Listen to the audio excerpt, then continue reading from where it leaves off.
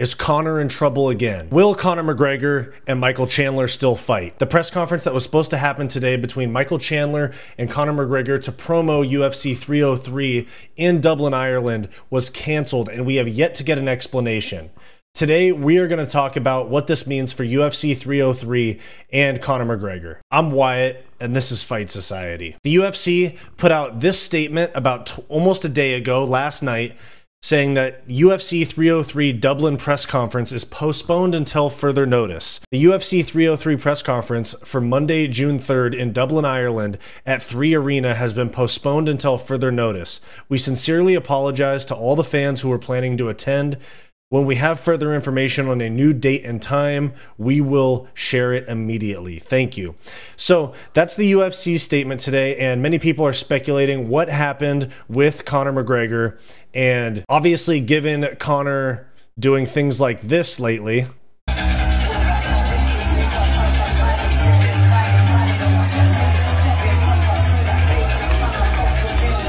and this right here,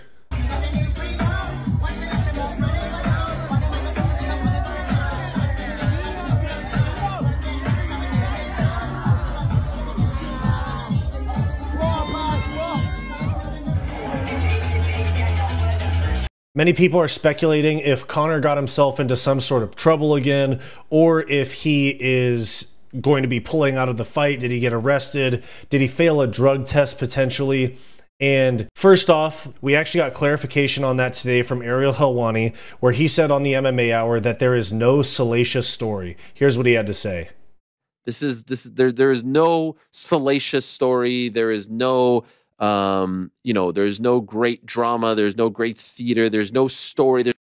Here's what I do know. Here's what I can tell you. I am seeing, obviously, nothing going to come out.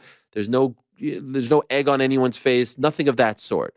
With regards to any sort of like out of athletic activities, if you get what I'm saying. I can also tell you with 100% certainty, because I'm seeing all the stuff here. I'm seeing all the theories and the people throwing out stuff. There's nothing regarding any sort of drug testing or anti-doping or anything like that. It is not that. I could tell you that the press conference was postponed today due to an issue that has, precluded it from happening. And so the question now is, A, are they going to pick a new day? And of course, on everyone's mind is, will this affect June 29th? And that is what's on everybody's mind right now, is will this affect the UFC 303 event that is supposed to happen in less than 4 weeks' time in Las Vegas, Conor versus Michael Chandler. Now, another story came out. It was speculated by CC Legaspi with ESPN Deportes, saying that Conor was potentially injured for this fight, that he suffered a small injury, minor injury, and that he was not going to be going to this press conference, which seemed pretty believable. But as you can see here, Post by Full Violence says CC Legaspi from ESPN Deportes did not say Conor McGregor is injured. He was speculating that he could be injured because it's not something related to drug testing or anything like that. All reports saying Conor is injured is speculation. So what do you guys think? Like, where do you think we're at right now? Do you think that UFC 303 is going to happen? Do you think that Conor's injured? Do you think that he got in some sort of trouble? Conor put out this statement today saying, in consultation with the UFC, today's press conference was canceled due to a series of obstacles outside of our control. I apologize to my Irish fans and fans around the world for the inconvenience and appreciate all your passion and support. I can't wait to put on the greatest all-time show in the Octagon.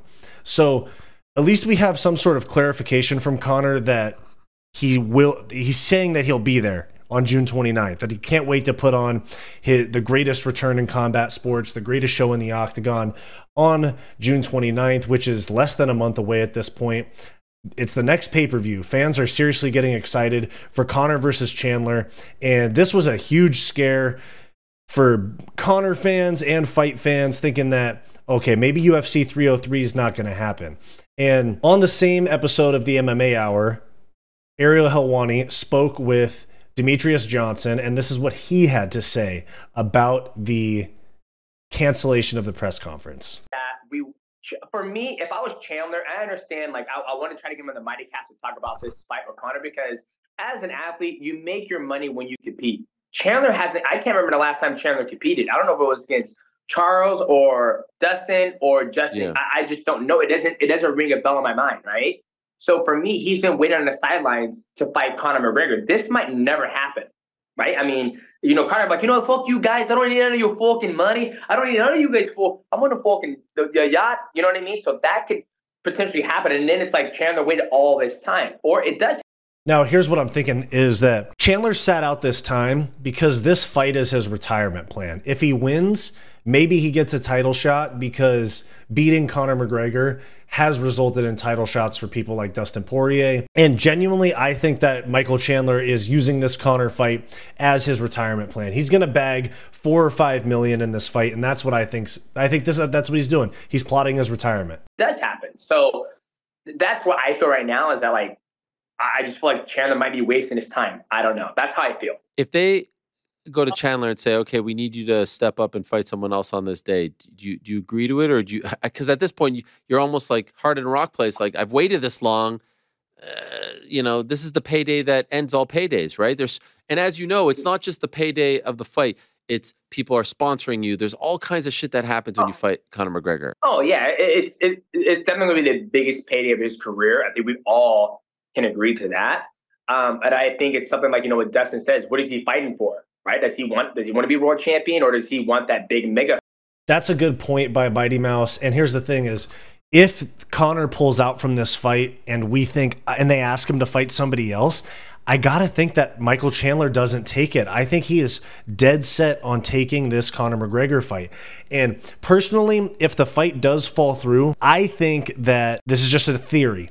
If this fight does fall through, and this is just an if, because we haven't been confirmed anything, but if this fight falls through, I think that they try to put together something like Yuri Prohaska and Alex Pereira rematch on short notice for the 205 belt, something like that. Or Alex Pereira at heavyweight. I don't know. Something that they can put together on 3 weeks notice if this fight falls through. Because I don't think Michael Chandler versus fill in the blank is worthy of a pay-per-view main event without a belt on the line. Even if it's Charles Oliveira stepping up, I don't think Chandler versus Oliveira 2 at 170 pounds is something that the UFC can sell as a non-title fight. It just doesn't make sense. It's just Chandler's going to do everything he can to get the Conor fight is what I'm saying, because I think that's his retirement plan. Mega fight. And I think, that's a decision for him to make. I can't make that decision for him. Like, what would I do? I don't know, his financial situation, da-da-da-da. So, yeah, I don't know, man. Like, it's a tough one, because, I mean, a mega fight with Conor, I mean, you beat Conor, that just opens up so many more doors for you than if he was to beat, like, I don't know, Justin Gaethje or, you know what I mean? Like, the biggest star in the sport in mixed martial arts is Conor McGregor. I mean, we can all agree on that. Even though the motherfucker doesn't fight at all, he's still the biggest star. Yes. Oh, man. What a story. So much drama. Okay, back to 302. So there's Mighty Mouse and Ariel's input on UFC 303. And look, guys, what do you think is going to happen here? I want you guys to let me know down in the comments. Do you think Conor's pulling out? Do you think he got in some sort of trouble? Do you think that he just didn't want to come to this press conference? I think there's a few options, because there has been a lot of theories thrown around. There's one of Conor catching a criminal case. There's one of Conor failing a drug test. Those have been dispelled. But there's a couple other things that do make some sense. Conor allegedly, this is just a theory that people are throwing around, is that he wanted his Black Forge Inn to be the sponsor of this pay-per-view, or not this pay-per-view, this press conference, and that the UFC said no, so he said, fuck it, I'm not showing up. Another one is that Ticketmaster got hacked recently and leaked everybody's personal information that used the site. It was something like 500 million users. And some people are saying like, oh, Ticketmaster had to can the event, and that's why this didn't happen. I don't put a whole lot of stock into that one, because there hasn't been any other events canceled as a result of the Ticketmaster hack. So I think that there's something to do with the venue, maybe, who knows, maybe a bomb threat got called in. But I think that the press conference is not postponed. It's canceled. And we're not going to see Conor. If we see Conor, if he makes it to the fight, the next time we see him is going to be in Vegas for UFC 303 fight week. They're not going to rebook this. Michael Chandler's in the middle of a fight camp. This was already a big ask to have him fly across the Atlantic for one day to do a press conference.